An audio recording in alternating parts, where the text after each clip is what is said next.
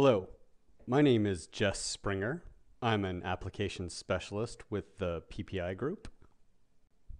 In this exercise, I will quickly describe the Inventor workflow for Pack and Go. This tool lets you package the currently active file and its reference files into a single location. Once assembled into a single location, the files can then be distributed to your collaborators. The preliminary action you want to take is to go through and resolve all the file links and make sure that they open correctly. If you have anything pop-ups like this, for example, take the time to track down the missing parts, assemblies, and sub-assemblies.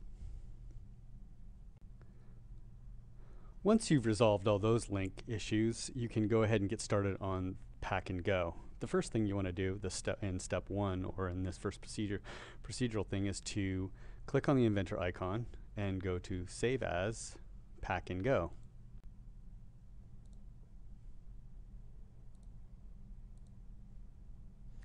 So this window is going to pop up, and from here you can browse to a location to save the file into. I have picked my desktop here, but you'll see if I pull the trigger on there, I can kind of hunt down someplace to go. Maybe I'll make a new file folder called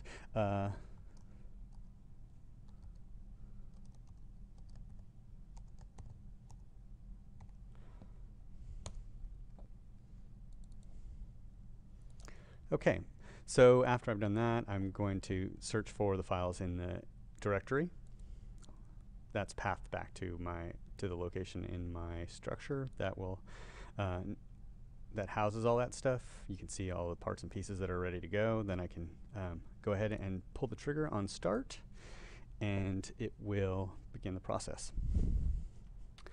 Okay, as you can see, that was all pretty painless. Up here were all the files and folders, sub-assembly parts and pieces that I was working with, and they've gone to that folder on the desktop that I placed it. I'll show you. If I go down a couple of spaces, you can see that I have all of the files that I've been trying to upload or trying to pack up here. Okay, so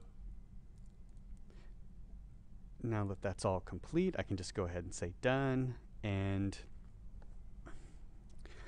like I said, you'll notice that all of the IPTs and assemblies, sub-assemblies, and whatever drawing file type you're using, they're already in that file, and they're ready to be zipped and sent to someone for upload or to a server for others to download. Okay, that pretty much wraps up how the very simple steps for Pack and Go.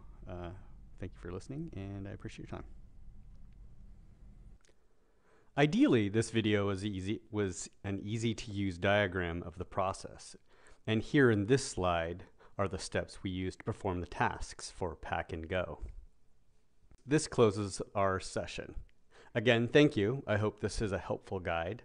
Be sure to contact the PPI group if you need additional support.